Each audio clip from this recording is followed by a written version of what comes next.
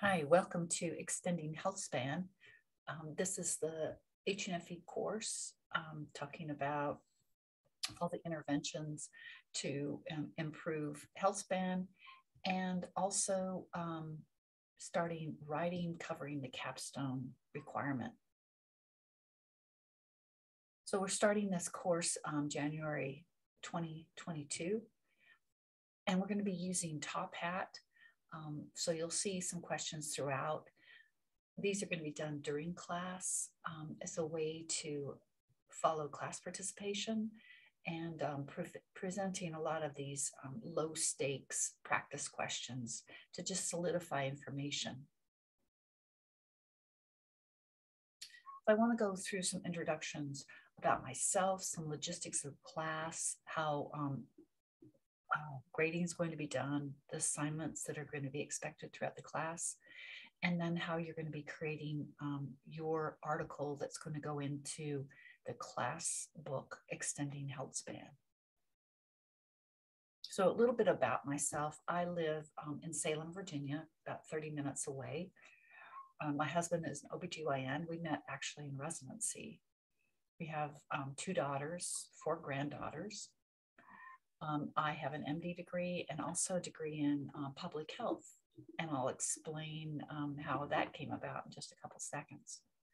I'm also board certified through the American Board of Medicine through internal medicine, anesthesiology, and obesity medicine. This is quite recent, is the obesity medicine board certification. My history, I was born actually in Utah, and that's where I went to medical school. Graduated in 1982, moved here to Virginia for a residency, and then came to my medical practice in Roanoke, Virginia, where I spent the last 35 years practicing anesthesiology.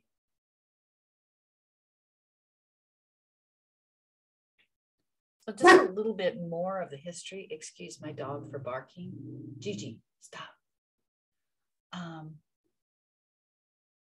My husband actually got interested in global medicine.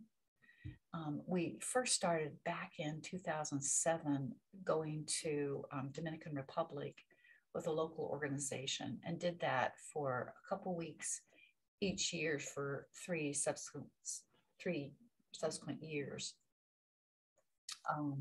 And mainly doing direct patient care. Mark would do the surgery, I would do the anesthesia. He felt that it was important that we get a Master's of Public Health degree. And our capstone class, my capstone project specifically, was working with a rural health clinic in Ghana. That was in 2011. And here I'm teaching spinal anesthesia. From then, we went to Ethiopia to teach in 2012. I'm teaching anesthesia here to a Master's of Nursing, Master's of Nurse Anesthetist program. And then we worked into getting a nonprofit started, and using the public health degree, we started a maternal health project, maternal infant and albinism actually project as well. In addition, at a local health center, we started the anesthesia and surgery mentoring program for local physicians in the area in Uganda, and kept that going till 2017. In 2018-19, I spent 2 months with Doctors Without Borders and working in South Sudan. I wanted the experience to see what these larger nonprofits, what they did, how they ran.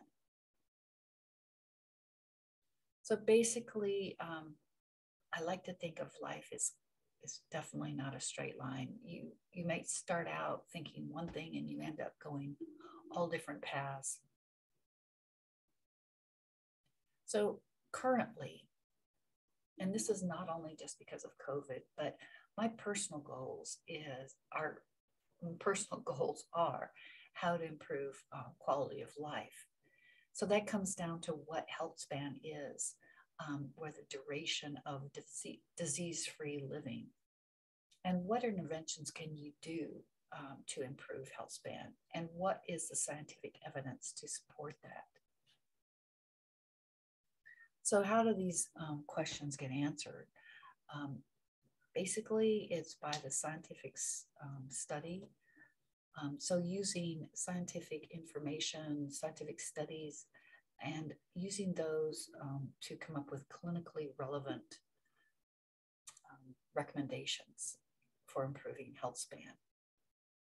And this class helps to answer those questions by taking that information and being able to relate that to a broader audience, not just the local scientific community. It's mainly to people that are in all different walks of life to understand the scientific information and put it towards their own improvement of their health. So the current courses I teach the Advanced Anatomy and Physiology class. I teach Communicating Research and Leadership. This is a graduate degree program, which also takes scientific information and helps students learn how to communicate that information. So these are the most recent small books that were created with the class in spring of 2021 and the fall of 2021. The other thing that I'm doing is developing a website so that these can be published online.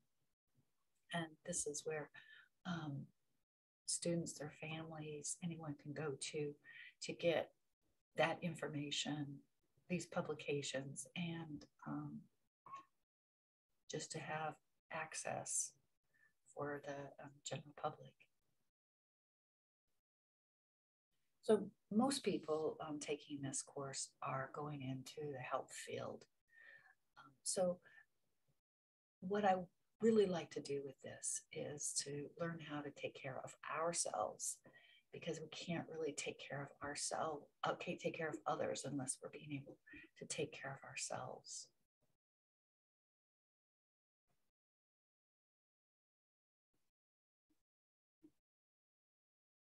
So the goals, this is any medical provider, how to extend a duration of disease-free living, defined as Healthspan, and then how to tell everyone about it, including the scientists, the clinicians, general public. So on to the topics. What we know is that there are basically 6 general categories of lifestyle that can impact health. And it's generally through this epigenetics, or the factors that affect your DNA's expression.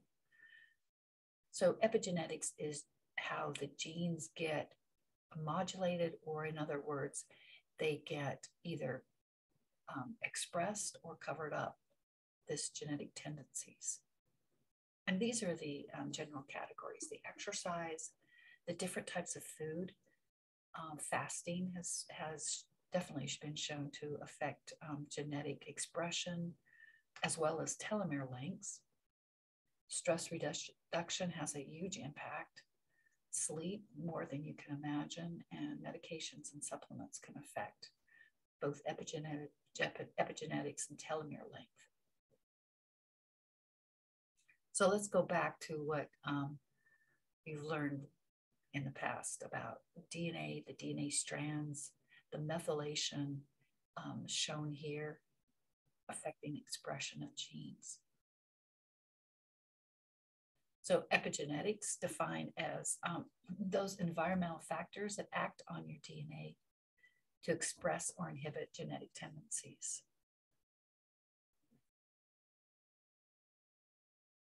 And telomeres, these are the ends of the chromosomes. They're considered the protection of your chromosomes. And with each cell division, they tend to get shorter and shorter. And that's why aging, you see people with aging, where you start seeing the wrinkles, cancer development, other types of illnesses that develop with the loss of these tips of the chromosomes or telomeres. Well, this is a really interesting question where why some people seem to age faster than others.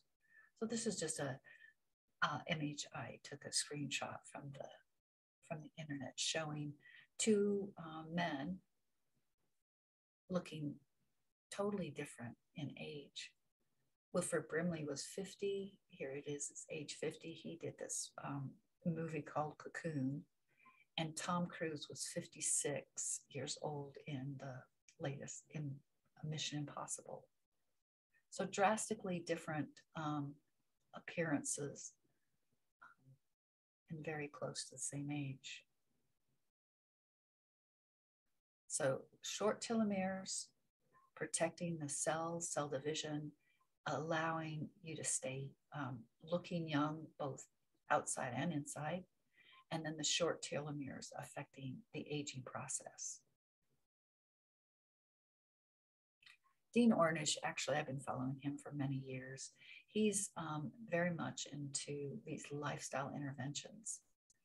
He did a pilot study, a very small number of individuals, but he looked at several different factors, actually 4 specific factors, where he took a group of people and did a diet high in whole foods, non-processed foods, exercise, stress management, where they were doing yoga, breathing, and increased social support, and showed that these interventions actually slowed down telomere shortening, and in some cases actually surprisingly increased telomere length. So these 6 factors we know affect epigenetics and telomeres.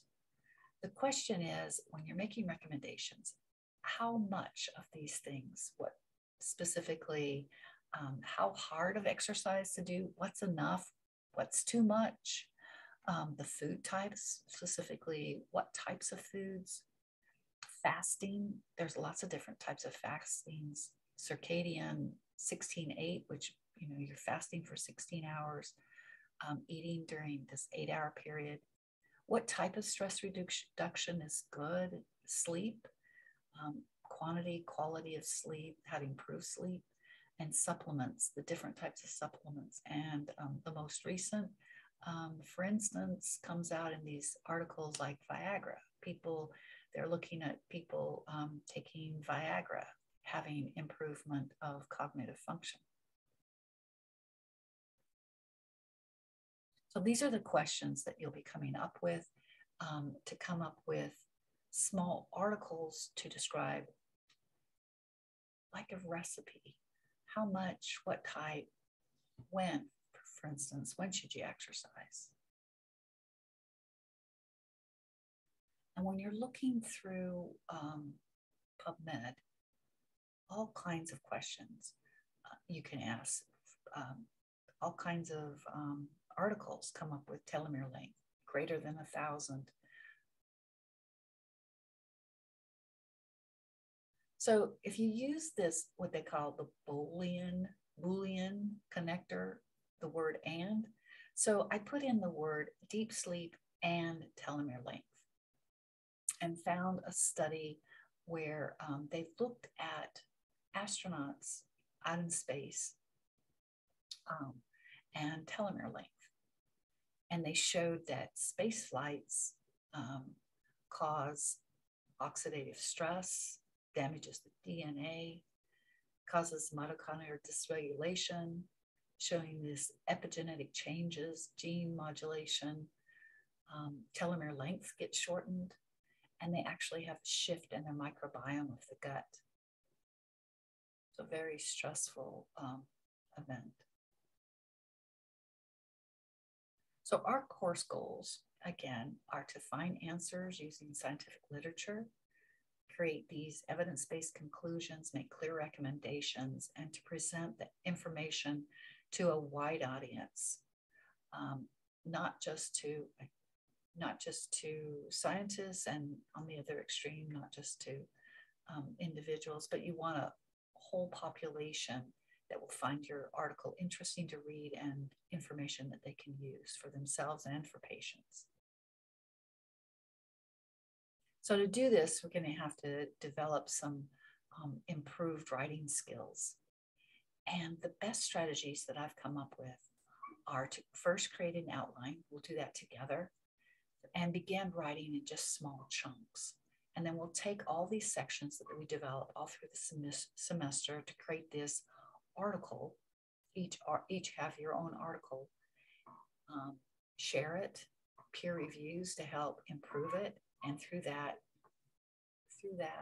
strategy, go through a lot of revisions to make it easy to read, enjoyable to read, but packed with scientific information. So Stephen King, one of my favorite authors, not that I enjoy the story so much, but one of his books was called On Writing. So I wrote a book on how to write. So that, I don't know about you, but the majority of people feel that that first moment of writing is the hardest, the beginning. And then going through and revising it over and over again. So a lot of people take the philosophy that, you can, if it's only a couple pages long, you can procrastinate.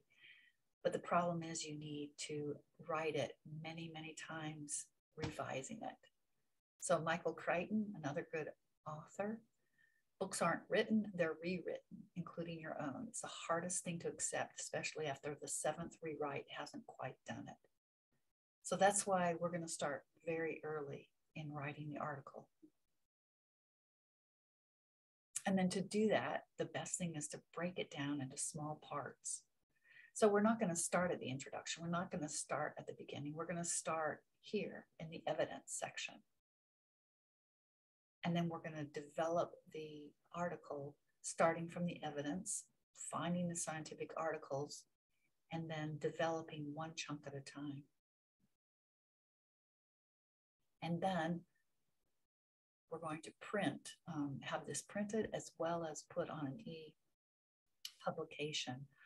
for the website and for Canvas, of course. So over the semester, we're going to pick out the topic choice, an outline. You're going to start having rough drafts, peer reviews, a PowerPoint presentation, final draft, and finally to the printer on week 14. The next few slides are just some of the examples of what the articles look like. So this is one on aromatherapy for anxiety. And she came up with multiple references, but in the end, only used 3 substantial references that are described here in very concise paragraphs to describe each of those 3 references. And then clear recommendations on how to use it. Another one, mindful eating. Another 2-page article, sleep on it, demand something from your sleep. This is a fantastically interesting article. I love this article. Again, she looked at many references, came down with these 3 very robust references to describe how you can be creative during sleep.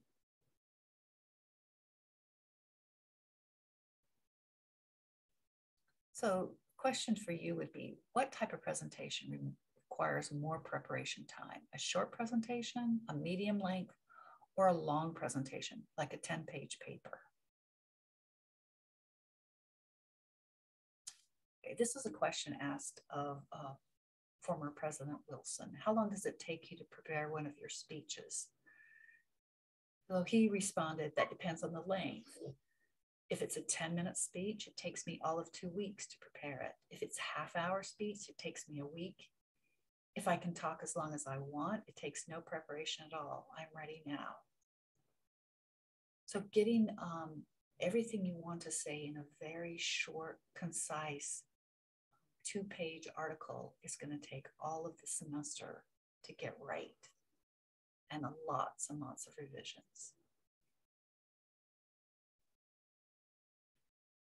Well, now I'd like to go into just some of the grading and the rubric of the semester.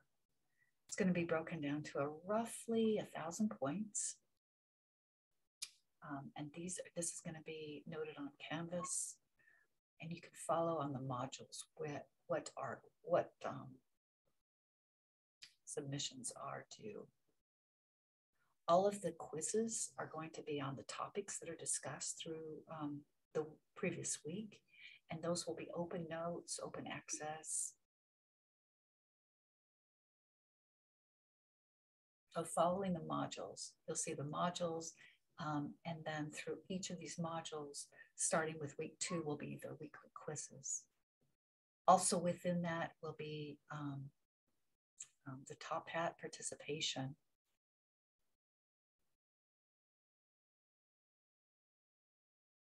And also with part of the class is your presentation, presenting your PowerPoint presentations. And I'll be listing your name and the date. And these will all begin. Actually, it's going to probably start beginning just before spring break. So we have to have in-person classes for not only the class participation, but also during class time, we're going to use that period, a short part of that period to develop the writing and using team projects to analyze some of the articles, of which some of those articles you're perfectly welcome to use in your own topics. So Zoom is going to be available, but it's only going to be for students that are previously approved. Somebody is sick, can't make it to class, but that has to be approved before the class begins. So one of the things people are always really concerned about is their weight.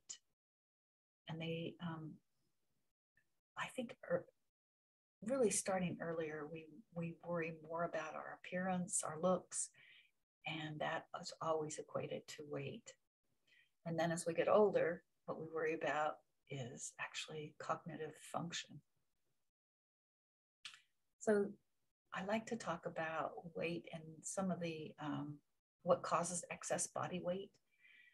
Those will be in the very first lectures of the class. So we're going to talk about eating and appetite, satiety, and the hormones that affect that.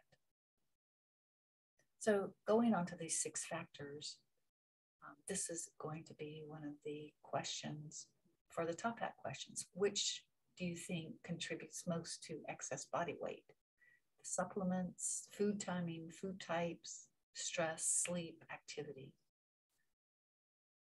And interestingly, most people have the thought that it is how much you eat and how much you move.